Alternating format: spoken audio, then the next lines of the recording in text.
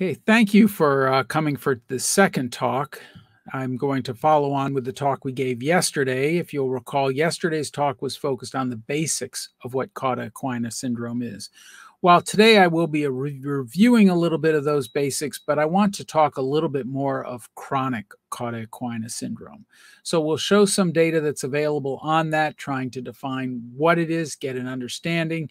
But one thing I want you to understand throughout this is one of the things we're trying to do with this project is to learn more about the spectrum of chronic Cauda Equina Syndrome. So I can tell you this is not a well understood condition. There can be a lot of different ways that it can present, and we haven't really characterized that. So I will go through, as I understand it to be, explaining the symptoms and trying to go through what the best treatment options will be. You will hear my unique perspective, or my perspective, about the importance of really multidisciplinary and actually more of an interdisciplinary personalized care program as a way to address chronic Cauda Equina Syndrome. So starting on the slide, again, as with yesterday, I have no conflicts as pertains to this talk, not being reimbursed doing this for you, the patients. And the goals of this talk on the chronic condition is to extend what we talked about yesterday. I'm going to start with a little bit of the background, reviewing the anatomy. If people missed yesterday's talk, this will get you up to speed. I want to review the location of the Cauda Equina so you can understand how the disease is. And then I'm going to get to the meat of the talk, which is what is chronic Cauda Equina Syndrome? And lastly, how do we treat chronic Cauda Equina Syndrome? And that's going to be the key part, is that last one. Very personalized care, I think, is critical for this. So you'll remember this slide from yesterday. This is just showing, you can see the brain, the spinal cord, and then the hand that's under the faucet. And what I'm trying to do with this is a couple of things. We are looking at both motor pathways that we can see in that red line that's going through, that goes all the way to the hand. So there are motor and there are sensory with that sort of blue teal type pattern. That's the sensory pathway. And when you hit the hot water, your finger touches it on the blue. It sends a signal up to the brain, which then comes down through the hand and tells the muscle to contract. So you can see you have this motor, sensory. There's also an autonomic system that comes through. So 3 different nervous systems that can be involved in nervous system disease, such as Cauda Equina, and there are different segments that it can be involved in: the brain, the spinal cord, and of course down the arm. And this slide is particularly trying to address that and refresh your memory from yesterday. You have the brain segments, but they then go down the spinal cord, and then they go into this section, this lower section in the blue. You can see after you get to the orange and the green, and then that sort of darker blue, you've got that lower section where it is just all the wires that go down and extend out. So I will tell you, each one of those lines coming out is a different nerve, but down below is that Cauda Equina, or horse's tail. This is all of the nerves that are extending off the spinal cord. So these have come out. These are not upper, these are lower motor nerves extending out of the spinal cord, going down the spinal column to where they exit the spinal cord and head into the body. And this is another depiction of that Cauda Equina. You can see what it's going to look like with the horse's tail, where you have these nerves that have come off the spinal cord. They go down the spinal column and then come out at different sections, all the way through the lower lumbar, down through the sacral area, that's the S region, and even the coccygeal at the tailbone region. So that's a little bit of the anatomy background, and then repeating what we had said towards the last half of the talk was, what is Cauda Equina Syndrome? And because you've got all of these lower motor nerves, it is loss of function of those lower motor nerves in the Cauda Equina, where they're all caught together.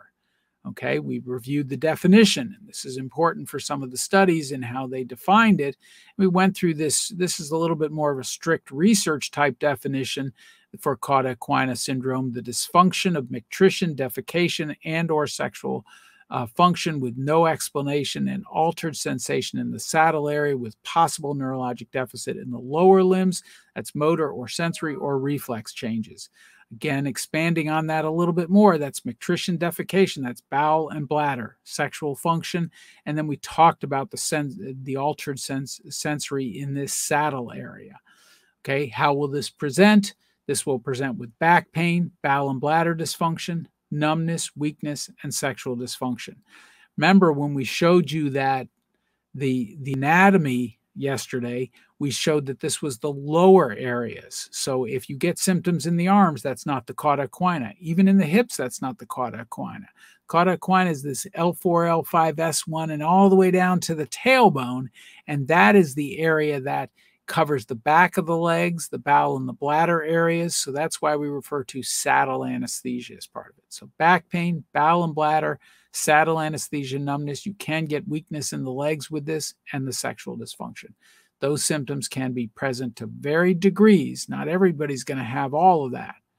Okay, and this was a slide we showed yesterday about a Cauda equina event. You can see in section A, you've got the spinal cord coming down at the very top that ends, and then just like in that drawing that we had, there's the Cauda equina coming through, the tiny, tiny little nerves that are going through, and then where that arrow is, there was a giant disc that came out and crushed all the nerves at that level, causing the Cauda equina.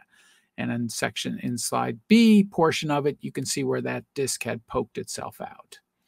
And this is again emphasizing that saddle anesthesia that we talked about yesterday, that you can see in this diagram when it's down lower. So we talked about that L4, L5, S1, S2, S3, all the way down to S5 and even the coccygeal area. You can see how that has a saddle pattern in terms of those are marked with the S's on the person that's turned away from you. You can see all of that. And so it's not going to have so much numbness in the front of the leg, but you'll get it in the back of the leg. Again, the saddle pattern. All right. So that's reviewing what we talked about yesterday in terms of what is Cauda equina. We also talked about the potential causes of it, and I'm not going to review that again, but we talked about trauma, infectious, cancers, a lot of different things that can cause it, and a percentage of people it will be idiopathic. That is, we never find the cause with it. They may have normal imaging. But the next question is, what's acute versus chronic? You know, a lot of these studies are going to be looking at acute because there it's easy. These are somebody who shows up in the emergency room after a car accident or somebody with a sudden disc that has come out. These are going to be the acute cases. The chronic, it's a different question. How do you define those?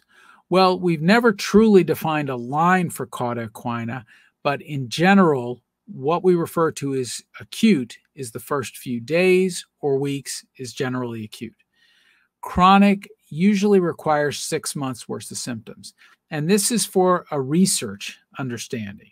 I mean, obviously, when somebody develops an acute problem within weeks, if it's not getting better, it's going to become chronic. But from a real technical point in terms of trying to analyze what are the symptoms and what is the disease, neurologists or just researchers, clinical researchers in general, will require 6 months of symptoms before we can say all of these people are chronic rather than acute. This slide we showed yesterday, and this was looking at the acute presentation. Okay, this is different from where we're going to go in just a second, but this is, remember I showed you the different symptoms that Cauda equina can have. Well, this is what were people complaining of, the proportion of people that were complaining of symptoms when they presented to the emergency room. Now, these were people who were diagnosed with Cauda equina. There's a lot of selection bias, as I think nearly all of them were trauma or herniated disc related, as opposed to some of the other causes I mentioned yesterday, including infection and other lesions that are inflammatory, lesions that that may not be seen on an initial MRI. Anyway, you can see those symptoms that they can present with, which again, the sciatica, back pain radiating down the legs, the saddle anesthesia, the bowel, the bladder problems, sphincter tension, anal tension, and sexual dysfunction. There isn't that much of a mention of strength because strength can sometimes be normal initially. It may be difficult to sort out. It may be there if there's a huge lesion, but if not, it may not be. So that's sort of where they present acutely, and that's in that first few days or a week when they present what the literature has, that was a retrospective study of about 75 patients that had shown up with Cauda equina. There hasn't been any other study larger than I think that one looking at 75. So it's still limited by the small number. But now, do we have any evidence of what happens, what chronic is going to look like? Okay, this is from that same paper that was looking at the acute. And you can see I've got the reference down below, the people presenting with some of these different problems. And this is metrition dysfunction. And what we've got here is you've got your X and your Y axis and the prevalence you can see listed there. And then you can see on the bottom, you've got the presentation, the follow-up 1 and follow-up 2. I will tell you follow-up 1 is relatively close to when the event occurred. So that's within a couple of weeks to a month. So this is the first follow-up. The second follow-up visit is really varied. It's months, but some of these people that were included at follow-up visit 2 were almost pretty close to a year out before the surgeons had seen him again. Again, this is a retrospective, so they didn't, there's not any control to this. This is just looking through charts in the hospital of when people presented with this. And the take home from this that you can see is when we look at metrition, this is urinary changes. Okay, somebody presenting with Cauda equina that we talked in that first group that had urinary problems, they got better, but they didn't get 100% better. So again, can chronic Cauda equina, this is a glimpse, especially in that follow-up 2, that chronic Cauda equina syndrome can have chronic bladder problems with the metrition difficulties. This is defecation, stool problems. Again, you can see depending on how they spin the data, looking at this raw data, which is the one you want to look at the most, as much as 20% of them had it. In the other data where they got up to 40%, they had adjusted the data to account for some missing points, and it rose to about 40%. So somewhere between that number can have chronic bowel problems. So we know bowel and bladder problems can be present with chronic Cauda equina, and this is that numbness in the saddle area, and the same thing can be present with there. In other words, we're seeing a lot of the things that we defined for acute Cauda equina as we get into the chronic state in people who had surgery, was identified early, may persist, which leads us to think of, do we really know how many people have Cauda equina? Because there's a lot of people that have the acute that aren't being monitored for the chronic Cauda equina. And this is sciatica, the back pain. This actually surprised me a little bit because it wasn't one of the major criteria that was there. But look at this. If they presented with it and you looked at them as much as a year later, so a lot of them still had sciatica and back pain. So again, back pain is a major problem that can continue with this. So again, this is that slide we showed before of all of the symptoms: back pain, bowel and bladder dysfunction, numbness, weakness, sexual dysfunction. These are all things that can be that are present with acute Cauda equina, and just as much can be present with chronic Cauda equina. That these are symptoms that we need to characterize more, and the reason for getting this set up and doing the registry that is being done is to really try to get a good understanding of the spectrum of how severe these symptoms are and how disabling each one of these are, rather than relying on some of this acute retrospective talking with people directly about it. All right. So now we've talked about what we think it is chronic Cauda equina. What are the components of it? It's very similar to acute, but it's longer lasting. The next question is, how do you manage it? All right, well, the first thing we can say, you can see it right here, there's no specific cures. If you have a herniated disc, obviously surgery is going to be critical. If you've got trauma, surgery is going to be critical. If you've got some inflammatory or infectious cause or cancer cause, addressing those causes are going to be critical. And that's going to, if you get to those quickly enough, that's going to be closest to getting a treatment that's going to be a cure. But as you go into that 6 months of chronic symptoms, right now we have no specific cures. In the future, there's some studies of medications that could potentially cross over and help. Nobody's looking at Cauda equina syndrome, but there are people looking at neuropathy and neuropathy medications that could potentially help somebody with Cauda equina, but nobody has really done the studies to see if that's actually the case. So no specific cures are in place. That being said, there are a lot of treatments. And I want to be very clear that just because there isn't a cure doesn't mean you can't treat the disease. We have a lot of ways that we can begin treatments that can try to improve function. As I always tell patients when I see them, don't let your disease define you. You define your disease. So if you have chronic Cauda equina, what we need to do is we need to find a treatment program that will, number one, address your symptoms, try to control your symptoms, and number two, improve your functional status to allow you to improve your mobility, to get as close back to the activities that you were doing before that you were. Maybe there will be some modifications in what you can do. You'll never run a marathon. I'll never run a marathon again. Okay. But, we can still keep a lot of things, keep a lot of the activities going and trying to get that normal, bringing back some of the things that you had done, resulting in some functional recovery so you can do activities. How do we do this? Well, it's personalized care. Okay? And I like this diagram. I've used it across different diseases. When you look at any of these, this is the core. We talk about this spoke with a lot of hubs. Nobody's at the top. Nobody's at the bottom. Okay. The only thing that's important is in the middle is you as the person with the disease. The next most important is the care partner. This could be a family member. This could be a friend, but somebody that knows a lot about the difficulties that you're having and is guiding you through this course as you're going through your life course as you're going through this disease. So you're in the center. The care partner is right next to you negotiating this.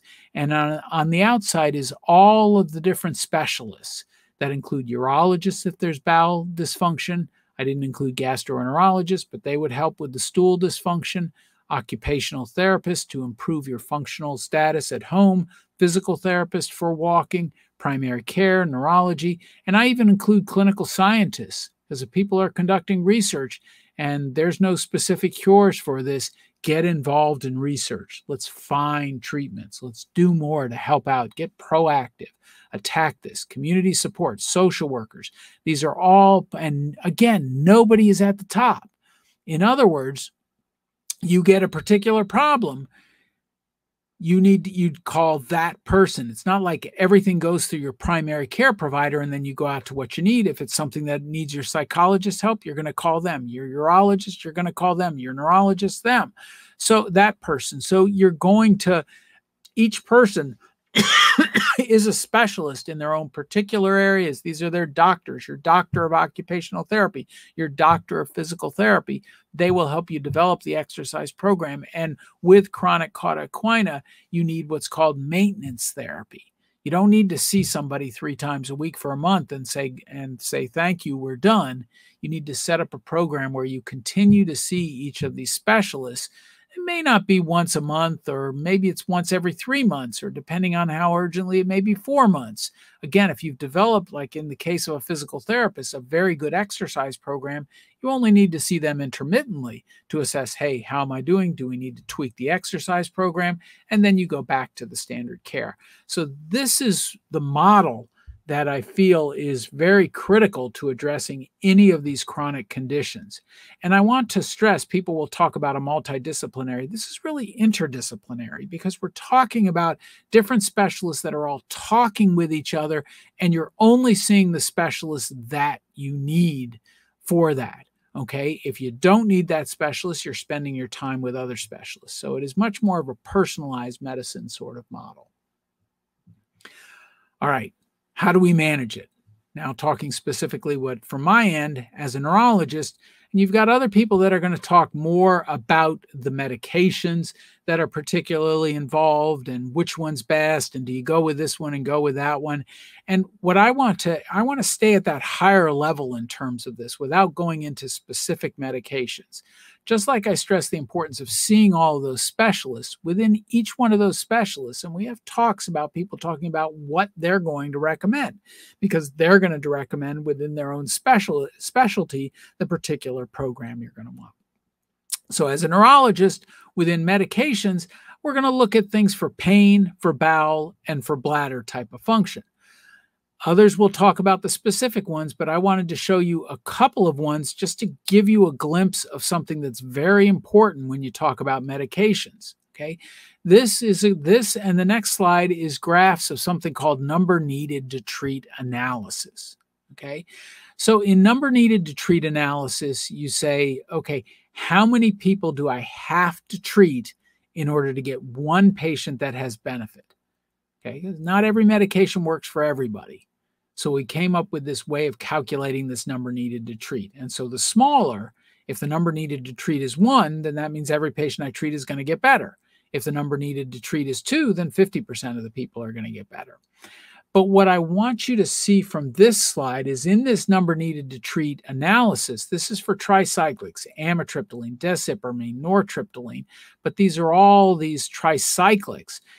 What you can see is that number needed to treat is all over the place.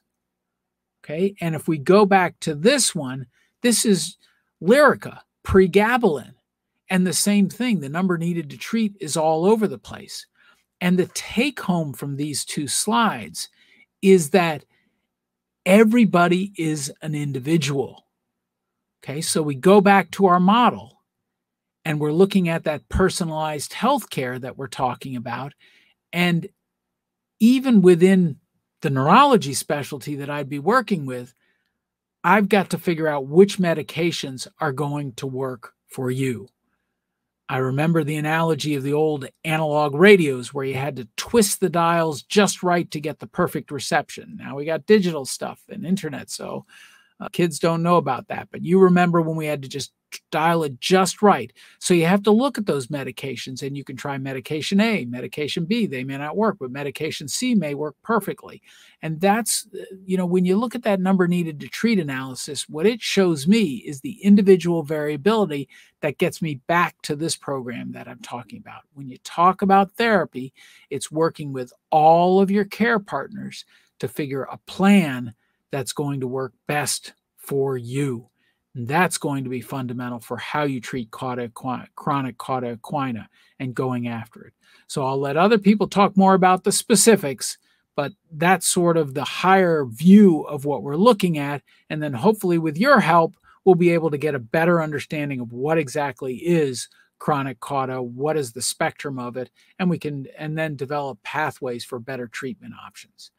So at this point, I want to give my cup of coffee and say thank you for participating in this conference and listening to me for my talk yesterday as well as today.